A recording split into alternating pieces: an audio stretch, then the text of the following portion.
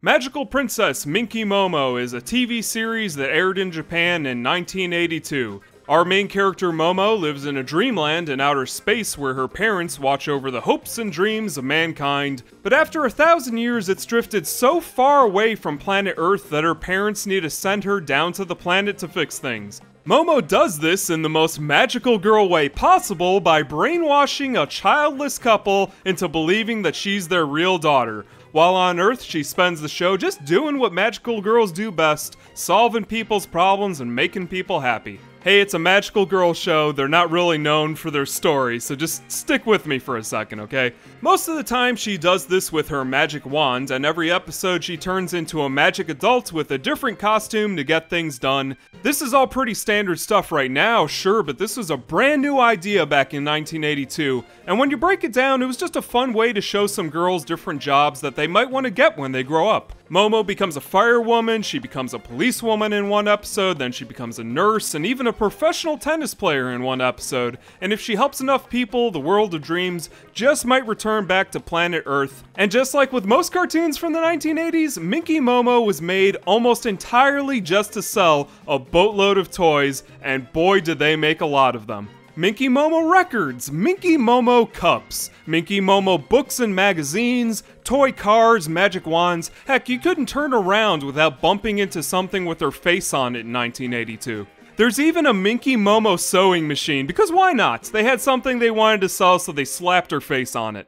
It's pretty standard as far as magical girl shows go, and for a while I didn't really get why people loved it so much. I mean, sure, it's a pretty good show, but that was before I saw the giant robot parody episode with combining animal friend mechs. The magical girl genre didn't really have any rules set up in 1982. One episode, Momo might be playing some tennis, and everything's pretty normal, and then out of nowhere she'll turn into blackjack, and you don't even care it's a magical girl show anymore.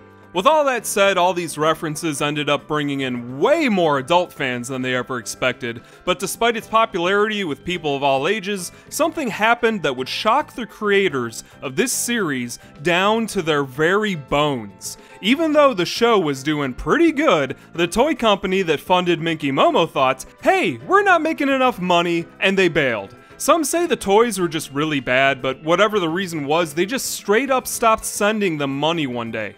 This all led up to one of the boldest decisions I have ever seen an anime studio take, and something that scarred Japan for life. In episode 45, they make Momo lose all of her magical girl powers by shattering her pendant right after someone just saved her from some bad guys that kidnapped her animal friends. And when the toy company funding the show did not get the message, the people making Minky Momo went, okay, how about we introduce Momo to the isekai truck of good fortune? And Takeshi Shudo, the guy who wrote the show, being the absolute madman that he was, actually went and did it. The truck was full of Kamen Rider toys too, just so you know exactly who they were upset with.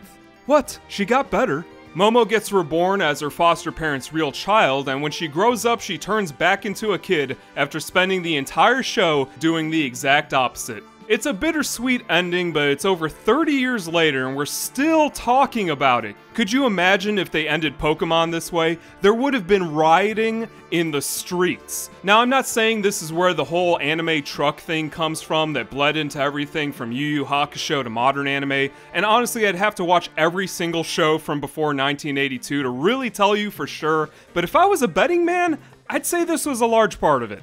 Oh, that's not the curse of Minky Momo, though. You want to know what is the curse of Minky Momo?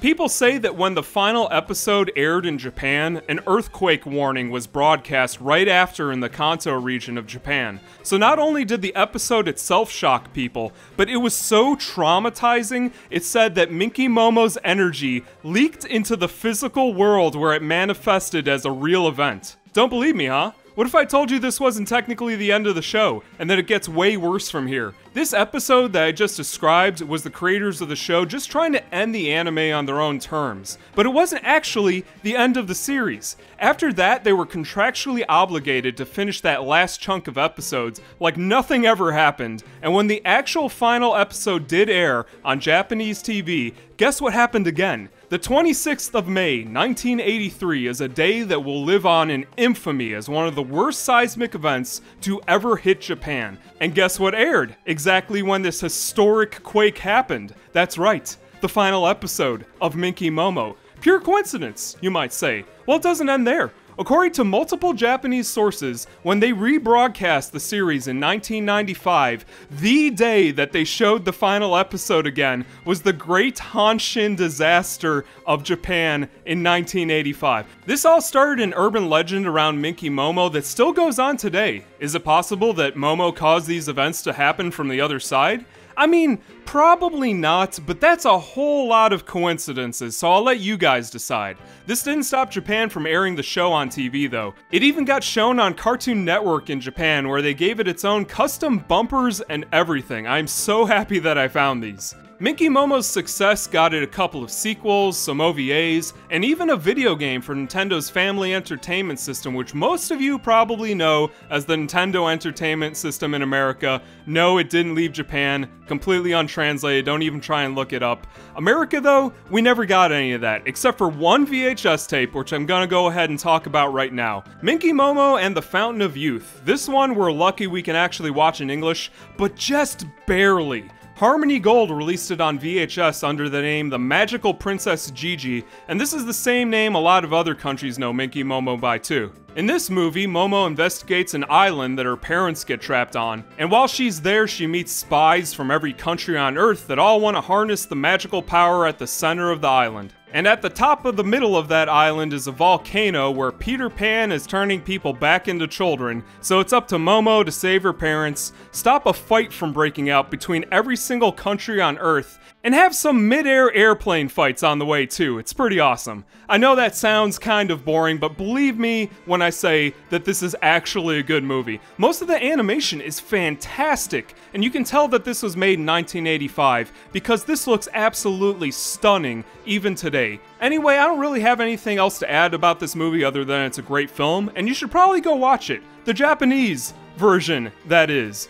I have never had an anime start with a disclaimer from some kid saying, hey, you know this tape that we just sold you? Might not work so good. Might want to get that checked out. So yeah, that's a new one on me. I'd also like to point out that they put the entire beginning of the movie at the end of the movie. And they also turned a character from a girl into a boy for some reason. I don't know, man. It was Harmony Gold. Try and figure out what they were doing in the 1980s. Good music, though. Now, even though this is technically an OVA and those are almost always direct-to-video, this actually aired in Japanese theaters. That's how popular Minky Momo was in 1985. Coincidentally, this was the exact same time that rival magical girl Creamy Mami was also popular, so Piero and Ashi Productions put aside their differences in the name of friendship, and they made a short where both of them have a giant Power Rangers-style Sentai battle where they wreck an entire city. Now, you would think trying to end the series with a truck would end the creator of the show's career too, but this movie and TV show were so well loved in Japan that they let him write a sequel series in 1991, and that series was so popular that they made a special where both Momos team up to bring dreams and happiness back to the world. Quiz time! Which of these characters is Minky Momo, and which of these characters is the Minky Momo from the sequel series? Trick question. Doesn't really matter since they're basically the same character. They did not even try to make these two girls look different. In fact, these two Momos are so identical that they didn't even bother changing the name of the second series until halfway through, where they renamed it Magical Princess Minky Momo, Hold On to Your Dreams. And even after all the dark stuff that they pulled with the first series, they actually doubled down with the sequel. I guess after isekaiing a magical girl with a truck, you can get away with anything. The most important episode from the second series is episode 53, where Momo meets an actual anime animator who worked himself to death,